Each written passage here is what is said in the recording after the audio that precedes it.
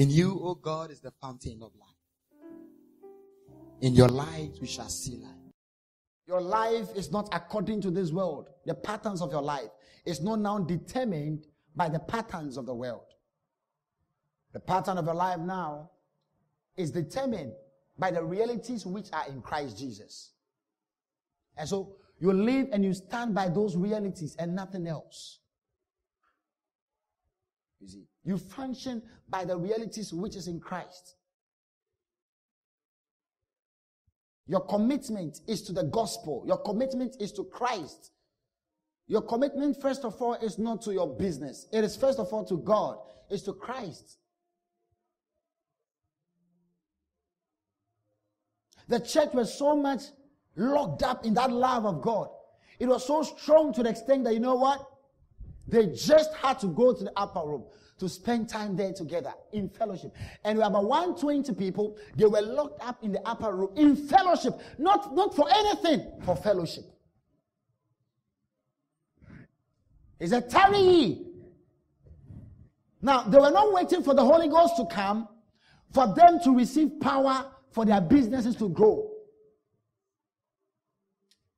Or for them to find loved ones, someone to love them. Or to find some new job opportunities. That wasn't the reason they tarried.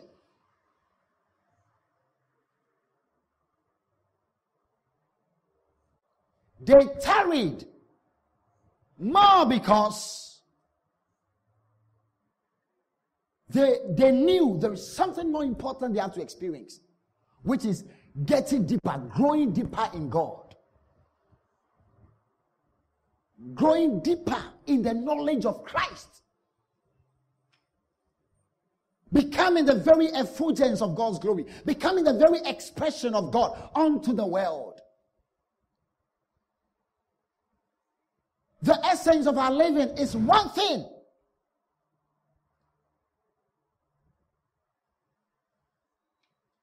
That Christ will be magnified in our body. That Christ will be magnified in our body. And I explained to you when we're looking at the book of Philippians, and I said that when we say Christ to be magnified, we are speaking of it in two dimensions. And I said Christ is what? A telescope. Like, you know, we are like a telescope. And I said, what do? Many people think that God is far away. Many people think that Christ is far away. But when they look into us, they realize that he's closer than ever. There are some that think that Christ is too small for them. And we serve as a microscope unto them. That when they look into us, they see the greatness of Christ. This is the joy of our life. Nothing about you. So you were bought with a price. You were bought with a price. So what are the things informing your decisions about this new birth, about being born again? Beloved, it's in God's wisdom that we all become the members of his body. It is the wisdom of God.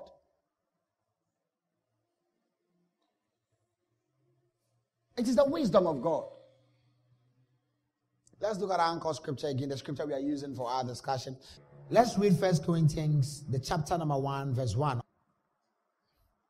Paul, called to be an apostle of Jesus Christ through the will of God, and Sosthenes, our brother, to the church of God, which is at Corinth. Number one, you need to understand that I was explaining to you the last time. I said the church is the body of Christ. And I said the body of Christ is mystical. When you look at 1 Corinthians chapter 12, we'll look at that very soon briefly. Chapter 12, I think from verse 12, it speaks of we all being baptized by one spirit into one body. All right? We are all baptized into one body, and we all being made members of that same body.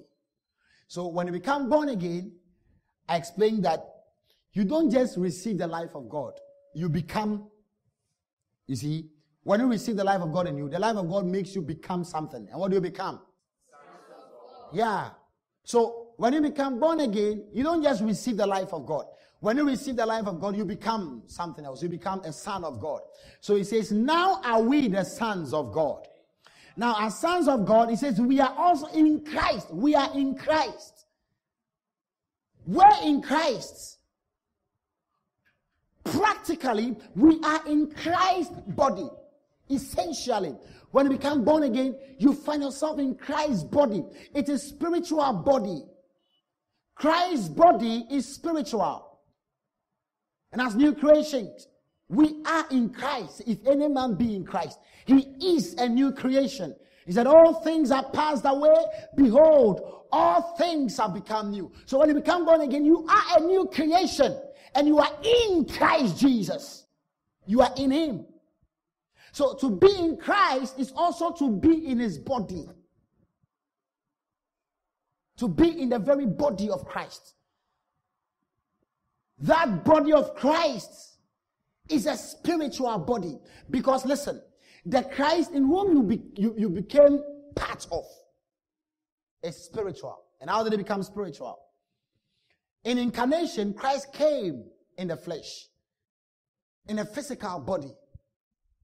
He was born, but that body carried the divine life. He carried the divine life. He is the Word of God made flesh.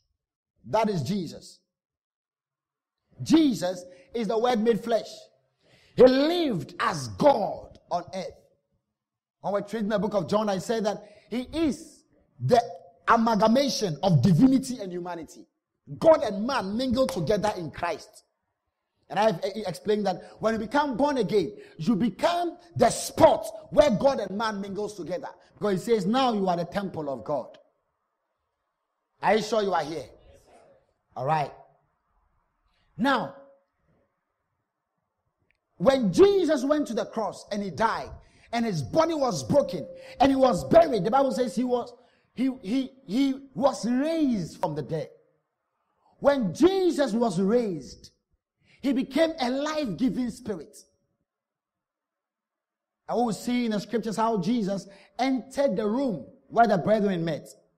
And the door was not open. The door was locked, yet Jesus entered. That is the pneumatic Christ. Because now, this Christ, who was incarnated, now became the intensified Christ.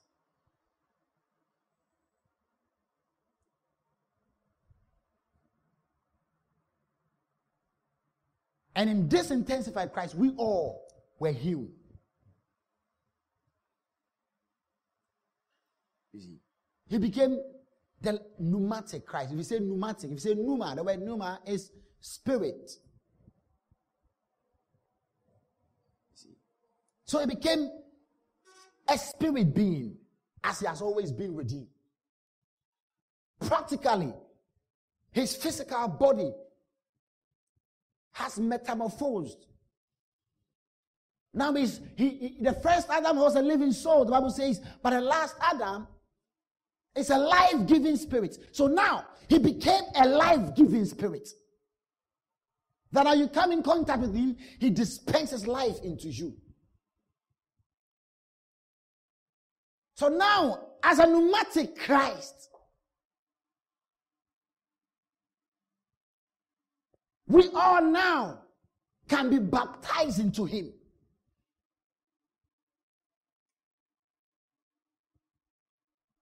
Look at something. Let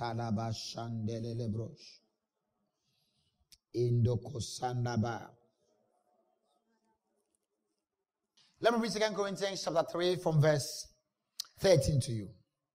Unlike Moses, who put a veil over his face, so that the children of Israel could not look steadily at the end of what was passing away. But their minds were blinded, for until this day, the same veil remains unlifted in the reading of the Old Testament. Because the veil is taken away in Christ. So every veil which has to do with the law is only taken away in Christ. Not outside Christ, only in Christ. So he said the veil is taken away in Christ. Meaning the moment you come into Christ and you look in Christ, there is no veil. With an open face, you behold. Hey, hallelujah. Can you shout this better? I behold. I behold. Verse 15. But even to this day, when Moses is read, a veil lies on their heart. Nevertheless, when one turns to the Lord, now follow. When one turns to the Lord, who is the Lord? Christ Jesus. He is the Lord. Are you sure you are here? So he said, when one turns to the Lord, what happens? The veil is what? Taken away. Just as I said to the Hebrews. He said, looking unto Jesus. And I explained to look unto Jesus means to look away. Looking unto Jesus, it means to look away from all the noise, the legalisms, the efforts of men. Look away and look unto Jesus. Because when you see Jesus, there is no veil. There is no veil. There is no blindfolding. You behold God in his wholeness.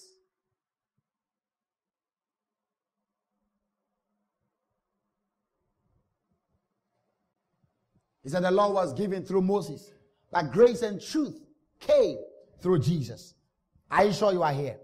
All right, so the moment you turn to Jesus, he said the veil is removed. You see beyond religion. You participate in a real fellowship. Are you sure you are following? All right, so see this. Nevertheless, when one turns to the Lord, the veil is taken away.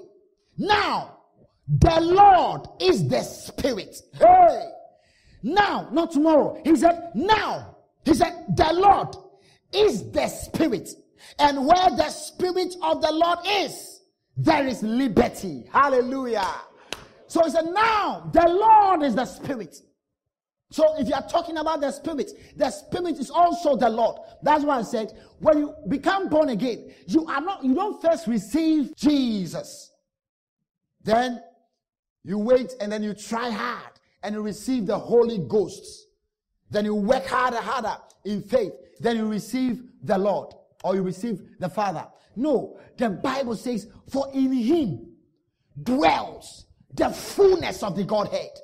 So the day you received Christ, you received all of God in fullness. That is why the day you became born again and the life of God entered you, the Holy Ghost came. You see, the only way you can receive the Holy, you can receive the life of God is through the Spirit. Because God is Spirit. His life cannot be physical. His life is Spirit.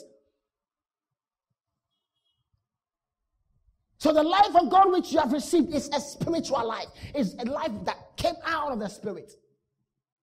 And you know what? Let me tell you.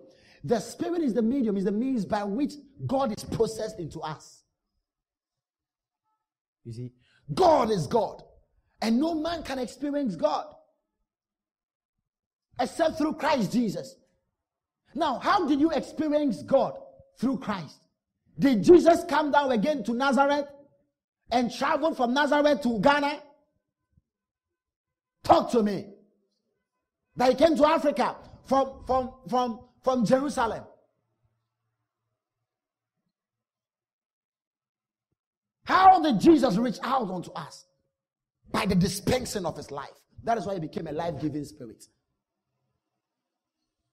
And he said, the Lord is the Spirit. So if you are talking about the Spirit, you are also talking about the Lord. He is the Spirit. And it's where the Spirit of the Lord is, there is liberty. So when you become born again, as saints, we all, by one Spirit, are we baptized into one body.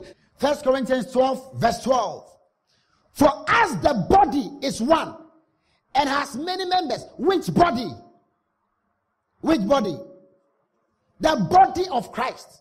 As the body is one and has many members, but all the members of that one body, being many, are one body. He said, so also is Christ. So now he's making an out like he's giving an explanation. So he spoke concerning your body.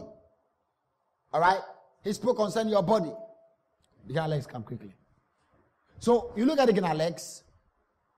This is his body. All right? This is his body. Then he's saying that, let's read verse 12. All of us, 1, 2, go. So pause. So as this body is what? The body is one. Come closer.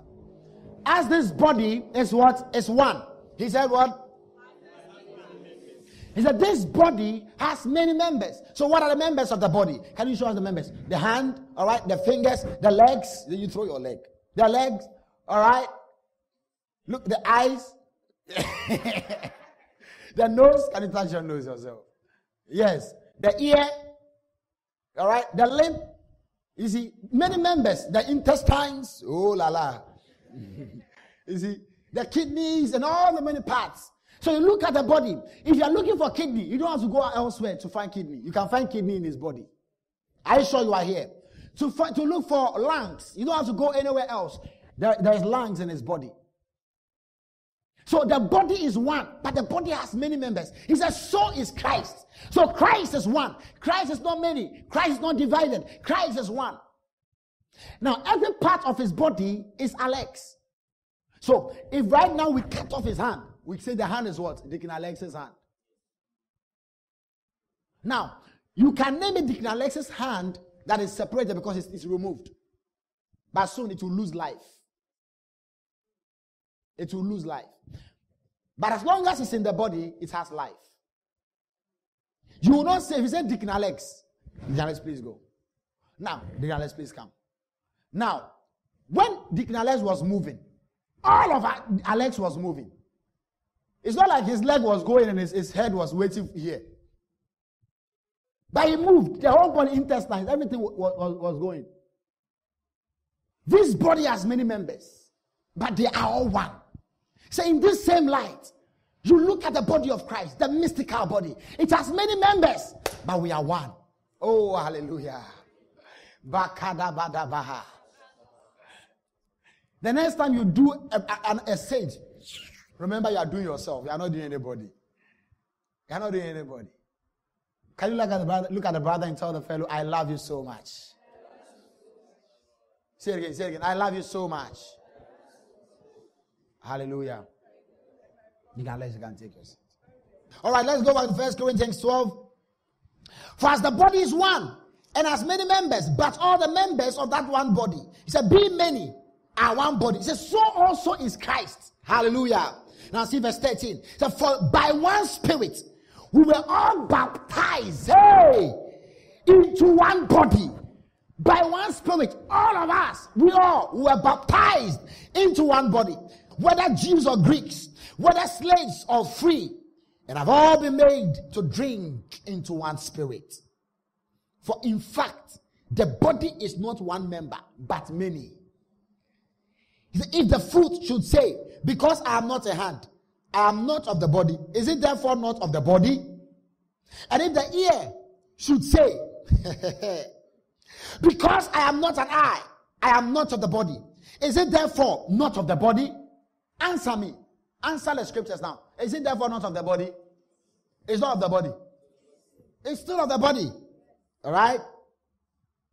Look at verse 16. And if the ear should say, because I'm not an eye, I'm not of the body, is it therefore not of the body? If the whole body were an eye, where would be the hearing? Hey, I'm glad I'm what I am. Oh, come on. I am glad I'm what I am. If the whole body were an eye, where would be the hearing? If the whole were hearing, where would be the smelling? But now God has set the members, each one of them, in the body just as he pleased. But he has set the body just as he pleased. So we see that the body of Christ is one. And the body has many members. We also see that the body is spiritual because Christ is a spirit. And if Christ is the spirit, his body is not physical. His body is first of all, or is essentially a spiritual body. And that is why to be a member of that body, you must be immersed. To be baptized is to be immersed into. So we all are immersed into that body by that spirit. Are you following? Good. All right. So now, how can we still experience the spiritual body? The mystical body, which we are members of. Because right now, when you're walking out there on the streets, you don't know that you're a member of Christ. Or you may know, but you don't experience the reality of being a member of the body. You don't experience it. So how do you experience it? Through the physical meetings. Through the churches in various localities. That is why church meetings, that's why we don't say that we go to church. But I will say that we go for church meetings. Because you are the body of Christ as an individual, but also you are a member of that body. So in 1 Corinthians chapter 1, Apostle Paul said, verse 2, to the church of God, Jesus said, I will build my church, and the gates of hate shall not prevail against it. He said, I will build my church. Now, the concept of church is a matter that existed. All right? So if you are talking about the church, you are actually talking about, those days you're talking about a special called out ones. Some group of people who were elites among the Romans or the Greeks. All right? They are the ecclesia. You see, called out ones. Some special group of people who were called out. They are the church. But Jesus now said, I will build my church. He changed the meaning from just some special elite to just a called out ones who were called out of this world into himself. So to be a member of the church, number one, is not just to join a religious organization. It's not about joining a religious organization. It is about being a member of Christ's body. Being a partaker of Christ. Sharing with him in his life, in his nature, in his essence. And in all of his inheritance. That's the essential matter pertaining to you. Being baptized into Christ's body. Are you sure you are following? All right. So see this. To the church of God which is at Corinth. Now, when he said to the church of God which is at Corinth, Apostle Paul is not trying to bring divisions. He is here referring to the physical church, the church that gathers in Corinth. So, for instance, if not for this whole denominational stuff that we have, we could write a letter, all right, if to the church in Ghana. But the church in Ghana is too broad. So you can go to the church in Latebiokoshi or the church in Awoshi or Ablekuma. Now, if you talk about the church actually in Accra, you are talking about all the saints together in Accra. Are you sure you are here? If you talk about the church in Accra, you are talking about the entire saints that gather in Accra.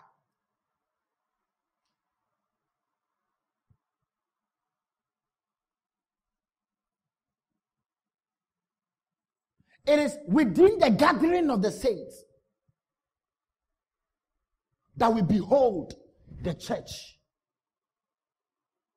When the saints come together like this, that is when you begin to behold the saints. That is one. Two, that is when you begin to enjoy the service of each member. So we all wake up, okay, we are all members of Christ's body. Globally. We don't meet, nothing. How do you enjoy love? How do you enjoy the giftings of the Spirit? How are you raised? How are you equipped? How are you nurtured? It is just in the physical meetings. So he said, to the church in Corinth, then look at it. To those who are sanctified in Christ. So he's explaining the church in Corinth, who they are. Before someone thinks of some Greek elites. No. He said, these ones, they are the sanctified ones in Christ. Now, though this letter was written to the church in Corinth, you also share in the benefits of the epistles, the epistle written to the church in Corinth. Because we also are members of his body and can glean life from the letter that was written to the brethren in Corinth. And so it means that you also, to be a member of Christ's body, you are first of all a sanctified. So he said, to those who are sanctified in Christ Jesus, he said, called to be saints. Hey! So the members of Christ's body, number one, they are the sanctified. And these sanctified ones, beloved of God, are called to be saints. Can you shout this? I'm a saint. Say it better. I'm a saint. So you are called to be saints.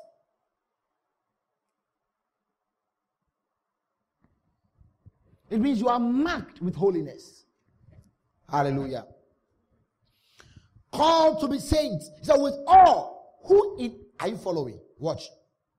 Called to be saints. He said with all who in every place, including being too complex, who in every place call on the name of Jesus Christ our Lord, both days and hours. He said, grace to you and peace from God and our Father and the Lord Jesus Christ.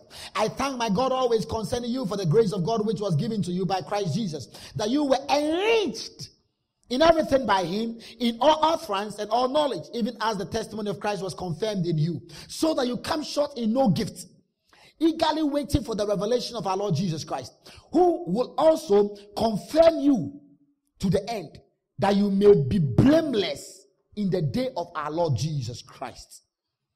Verse 9.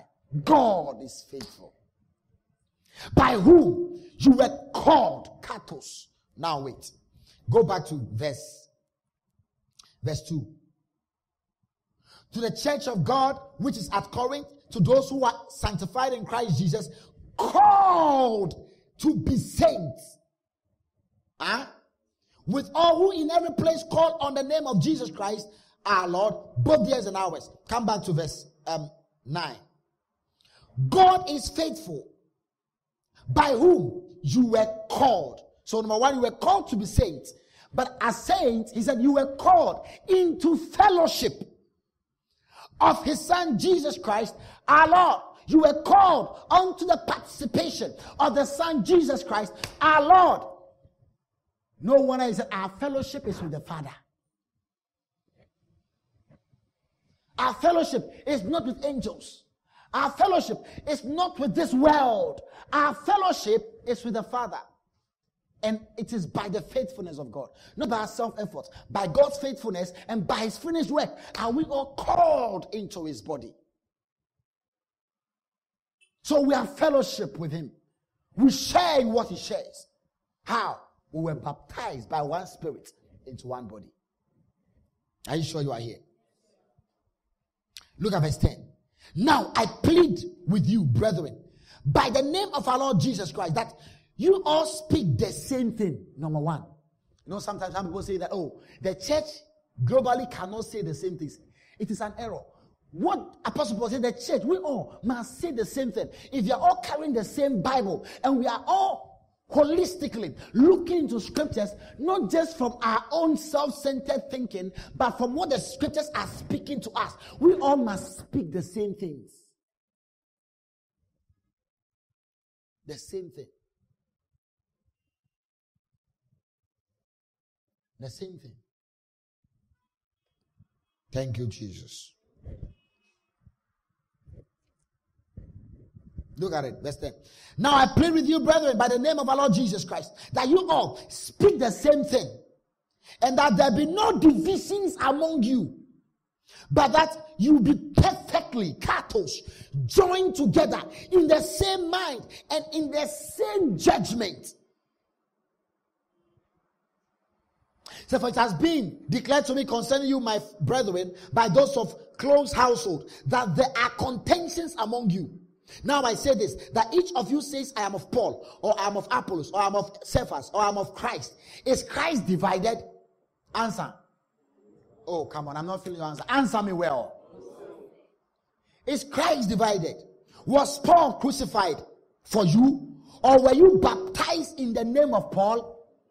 I thank God that I baptized none of you except Crispus and Gaius, lest anyone should say that I had baptized in my own name. Yes, I also baptized the household of Stephanus. Besides, I do not know whether I baptized any other. For Christ did not send me to baptize, but to preach the gospel, not with wisdom of words, lest the cross of Christ should be made of no effect. For the message of the cross is foolishness to those who are perishing, but to us who are being saved, it is the power of God. For it is written, I will destroy the wisdom of the wise and bring to nothing the understanding of the prudent. Christ is not divided. And you know, Apostle Paul is bringing some interesting truth here.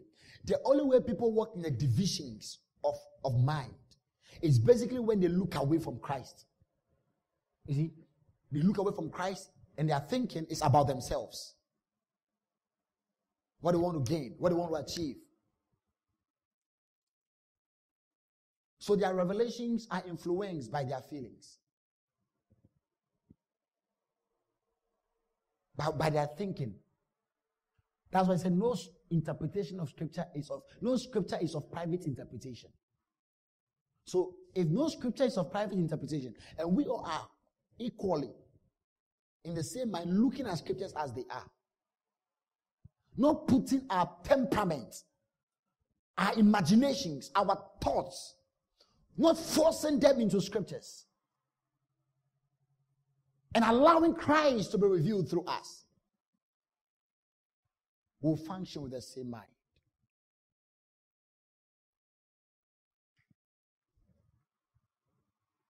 So you see that when he was speaking of we all, God is faithful, that has brought us into the fellowship of his son Jesus, called us into fellowship of his son Jesus. You will see that there's a context, and even in that context, he began to talk about the divisions among the brethren, that there shouldn't be divisions among them. Why? Because God is faithful, that he has brought us into the fellowship of his son Jesus. So, because we have brought into the fellowship of his son Jesus, beloved of God, we refuse to be divided. We uphold each other in love. Oh, thank you, sweet Holy Ghost. Lido dodos. Kadadabadababosh. Legedededosota pratash. Rebabaru zunanamata pradesh.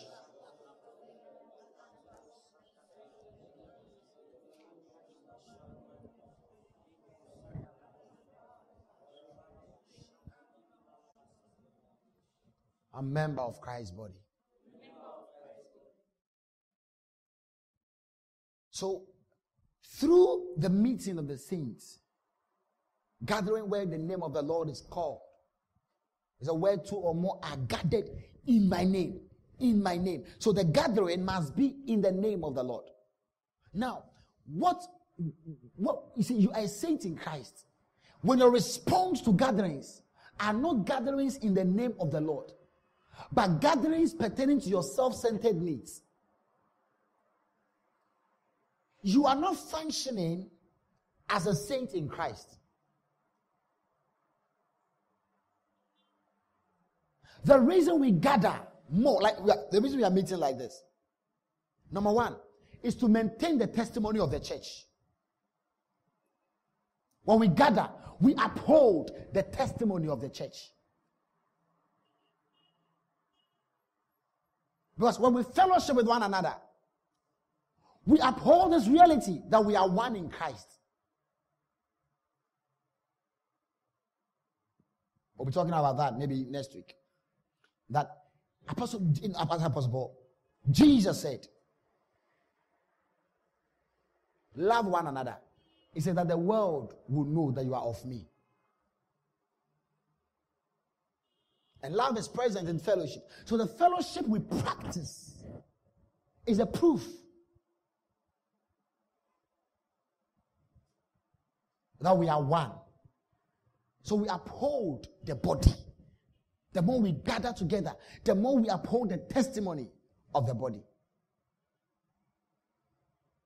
Any teaching that makes you feel or think that I should be isolated, you know, I don't want to go for any church meeting. I want to be home to be catching my revelation. You should know that it is leading you away from the reality of your life in Christ.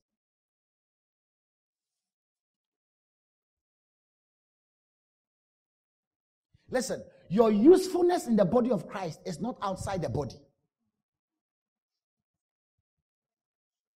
Your usefulness in the body of Christ is in the body. The lungs has no use when it is outside my body. The usefulness of the lungs is in the body. The usefulness of the kidney is in the body. The usefulness of the leg is in the body. The moment the leg is taken off the body, the leg has no use.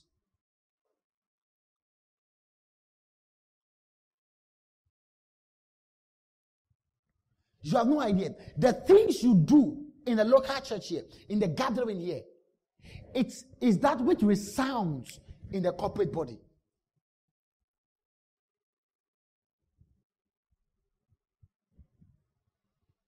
The growth of the body of Christ, the growth of the church is in your growth within this place.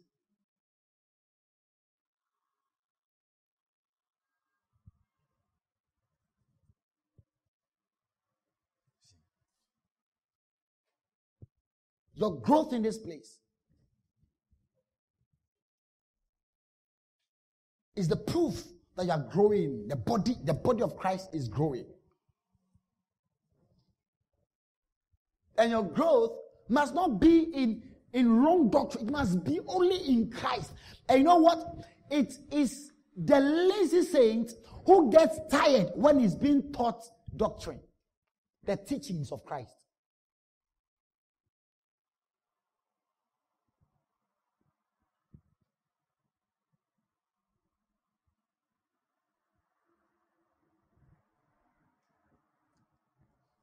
Are you sure you are here?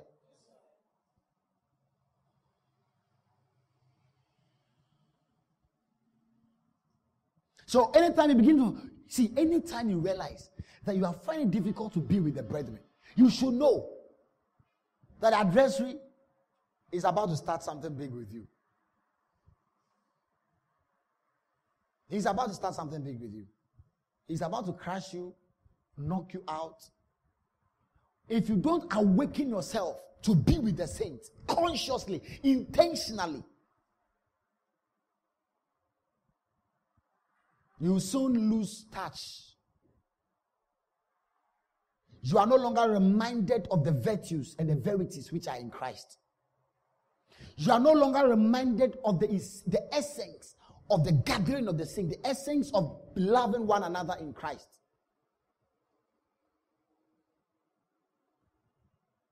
Soon, your mind is exposed to any nonsense. Because your mind is no longer now influenced by the truth in Christ.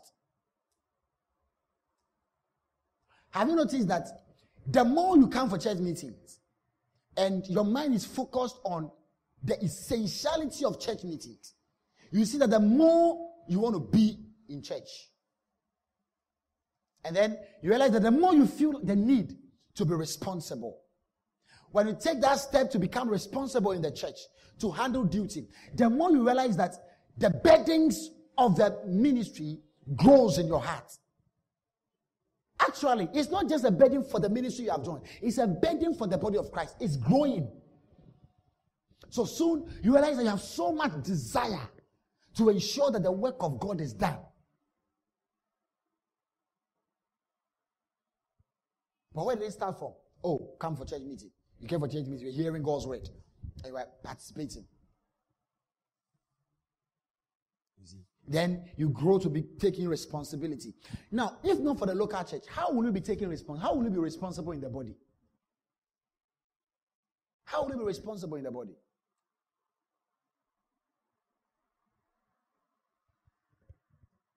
How will you be responsible?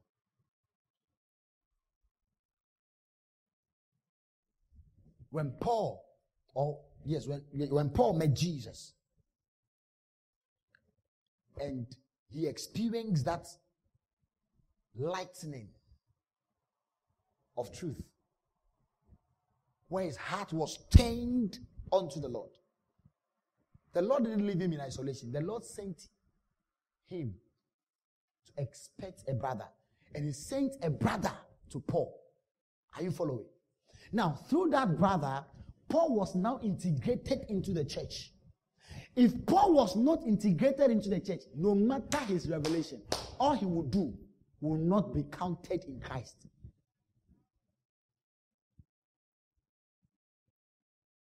So he must identify himself with the church.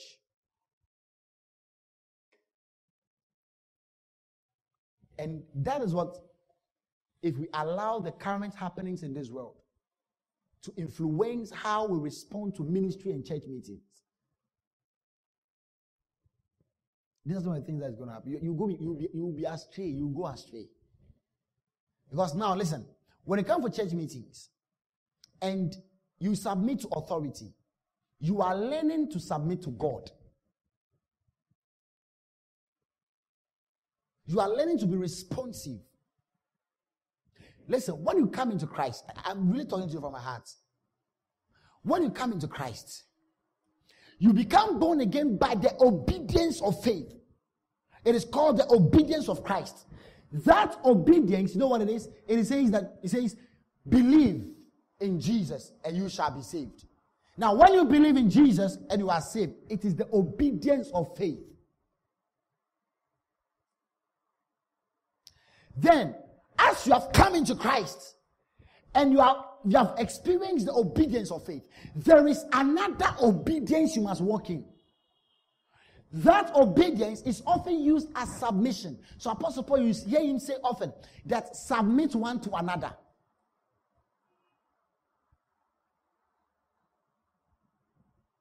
Obedience of the word. Obedience of the truth that you are receiving. Obedience of basic instructions.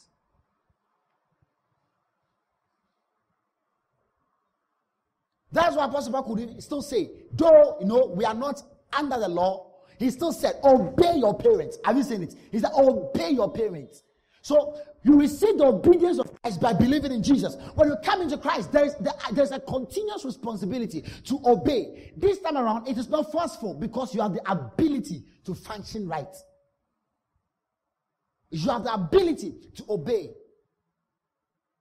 to take heed, to submit. Now, so this is what happens to you. The moment you begin to learn to submit to the instructions of the word of God. Because he said this, look at it. This is why we are not supposed to take things that affect our meetings, church meetings, for granted. We must oppose those things. We must pray to deal with those things. Listen, nothing in this world could stop the early church from meeting. If the gathering of the saints is not essential, the early church will not make it a necessity to be meeting. So they had home meetings. They were meeting in their homes. Not just family, no. People, they were meeting. The church, they didn't want churches to meet.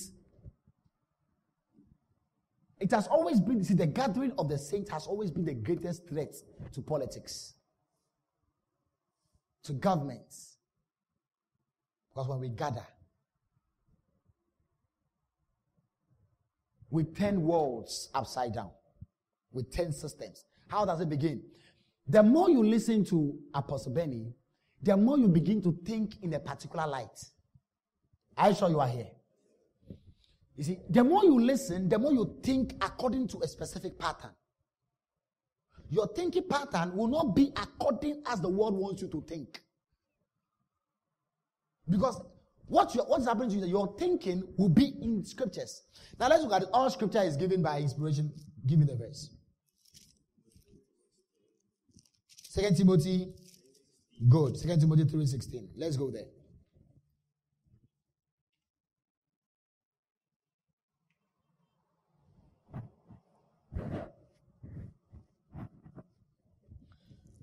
Hallelujah. Are you sure you are learning?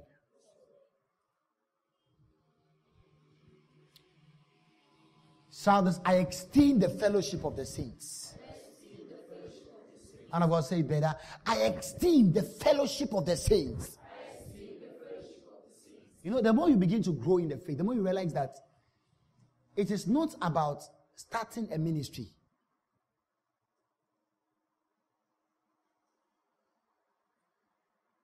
It is more of building up the body in love. Which means you recognize that your ministry actually is not starting a church. Starting a church is not a ministry. Planting a church is not a ministry.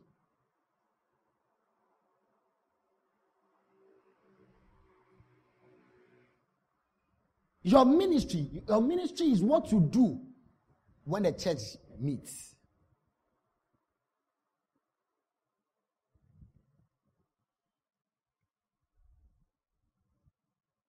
I'll be looking at that. It's all in this discussion.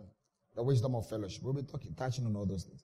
So he said, look at it, verse 1. But know this, that in the last days, perilous times will come, for men will be lovers of themselves, lovers of money, boasters, proud, blasphemers, disobedient to parents, unthankful, unholy. Are you sure you are here? Good. Verse 10. Listen to what Apostle Paul is saying to Timothy. This is a young man that has come under his tutelage, a response to his authority, and is raising him in love and in faith. This is what he said to him. But you have carefully followed my doctrine, manner of life, purpose, faith, long-suffering, love, perseverance. So persecutions, afflictions, which happened to me at Antioch, at Iconium, at Lystra. What persecutions I endured, and out of them all the Lord delivered me. Say yes, and all who desire to live godly in Christ Jesus will suffer persecution. But evil men and impostors will grow worse and worse, deceiving and being deceived. Say, but you must continue in the things which you have learned. But you must continue in the things which you have learned. Oh, hallelujah. Which you have learned them.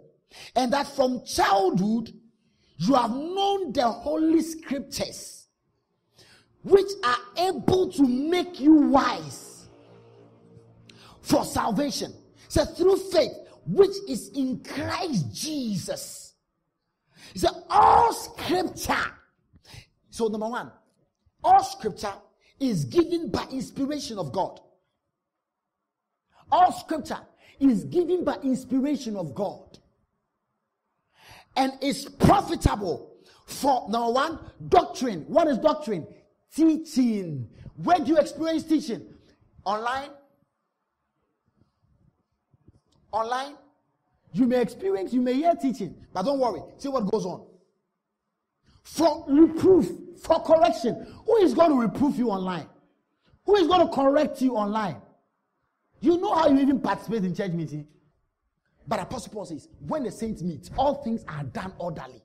So you know, a believer begins to grow disorderly because he's not with the saints. It is in the saints that your life is ordered.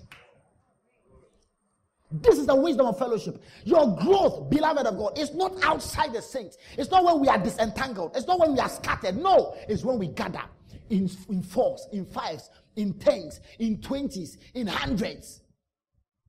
And it's not a once in a week. You don't see, it's not once in a week. That is why you must cherish the conference calls. You must cherish those meetings we are having, those small meetings, because in those meetings you can be rebuked. You can be corrected. Like as some of you, when you come to Zoom, you don't want to put on your video. There are some fine, the environment will be distracting. But there are some, the environment is cool. Some of you, whilst you are praying, just put your Zoom off. Your Zoom is on, you put your video off, you put your sound, and then you sleep. Sleep for some time, then you wake up and put your lakaba, kadaba. So that the voice that comes, that is from the sleep. So disorderliness.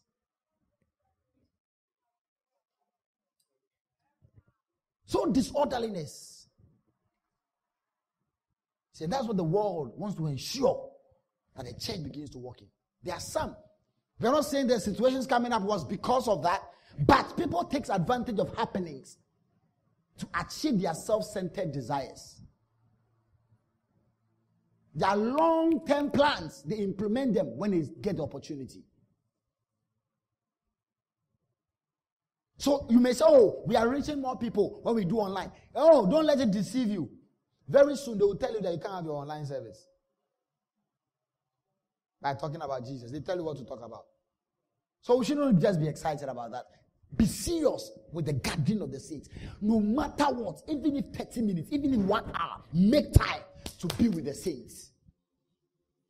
And you know, when you make time to be with the saints, whoever is set over you, submit to that person. Do you know what it does to you? It helps you not to walk in lies. If you are a saint and nobody can walk up to you and say, this you are saying is wrong. This one, you must prove it from scripture. You're already gone. You're already gone. He said, all scripture. Did he say some? He said, all scripture is given by inspiration of God, the outbreathings of God. He said, and is profitable for doctrine, for reproof, for correction, for instruction in righteousness, that the man of God may be complete, thoroughly equipped for every good work. So, to be thoroughly equipped for every good work is not just about doctrine. It's about reproof. It's about corrections. It's about instructions in righteousness. But when you think that it's just about doctrine, come on, Apostle, talk to me about how I'm justified. Hey, I talk about you being justified. Hey, glory. That's a word for me. But when I told this is wrong, even from the scriptures. The one time I read a scripture to someone, the person got angry. I saw the person was angry. I've been reading the scriptures to a lot of people. People who behave like they can be angry anytime. No, they're angry. I said, don't worry.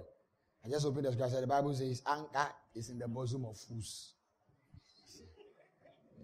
For nothing.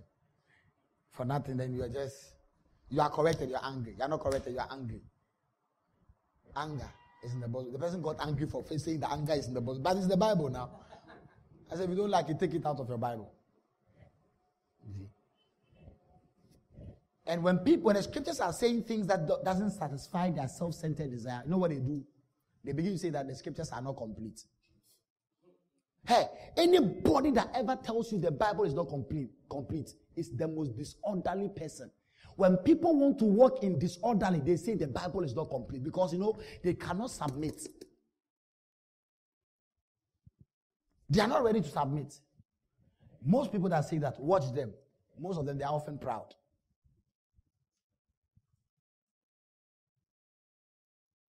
The Bible is not complete. Then another group, they say that the Bible was written by white men to be given to black men to take their gold from them. Such foolishness. Such foolishness. The Ethiopian eunuch who was reading the scriptures, Abi was coming from Argentina. His hometown is Argentina. Those 3,000 saints that were saved, they were people from Africa, from different parts of the world who had gone to Jerusalem.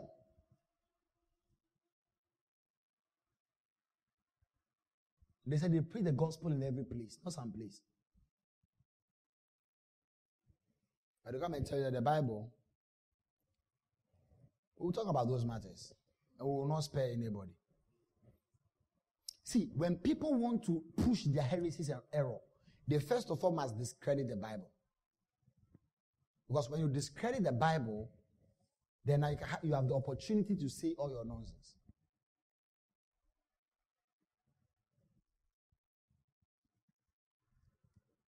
Like some preachers say, Moses was confused. Okay. So Moses was confused and he was writing.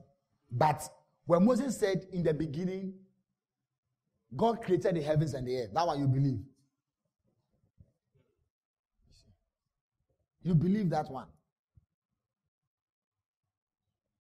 Yes, I've said that no man has ever seen God, but the Son who is in the bosom of the Father, he has expressed him. So Moses didn't have the full revelation of God. It doesn't mean that what Moses wrote is not, if I say half, we are talking about experience. He did not experience. So if you look at the book of Peter, he said the things they wrote, they yearn for. You see, they wrote the things, but they did not understand. They did not walk in the reality of it. But when he said all scripture, he's speaking more even concerning all the Old Testament scriptures.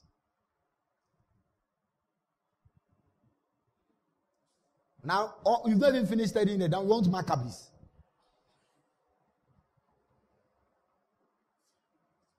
Apostle Paul dealt with those people. Who come to those people, we'll talk about those matters. So that's what happens. They begin to discredit the importance of the saints coming together. You see? So then, gradually, you are being swayed off. Stick to God's word. The assembling of the brethren is the most beautiful thing. There is order only when saints meet. When you walk out of the saints, you expose yourself to disorderliness. It's only among the saints that you are checked and balanced.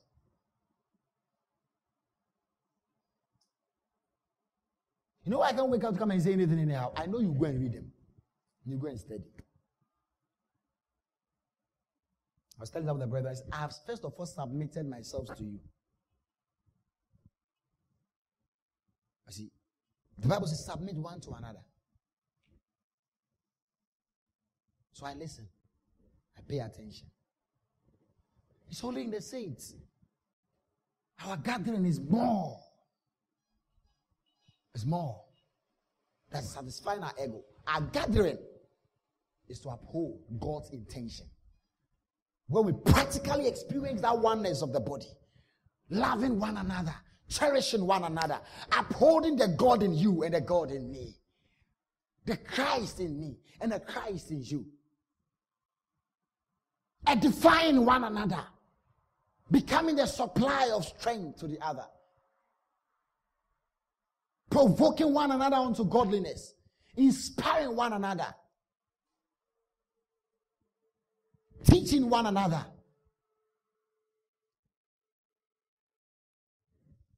That's the church. That's the church. I forsake not the assembly. I cherish the fellowship of the brethren. I cherish the fellowship of the brethren. I don't give room for the adversary to have access. I am knitted to the brethren.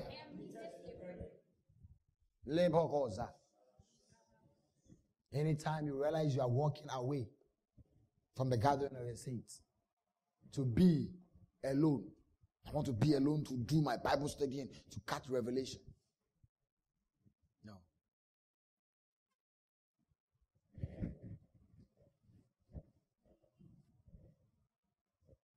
There is something more beautiful about the church.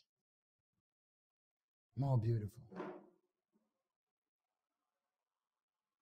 See, it's not just Christ in you, but we all together in Christ. We all together in Christ. I'm glad I'm born again. I'm glad I'm in the body of Christ. I'm glad I'm not alone. I'm not alone. I have one brother there, one brother here, one sister there. Oh, hallelujah. Come on, rise to your feet and begin to thank him. Thank him for the wisdom of God.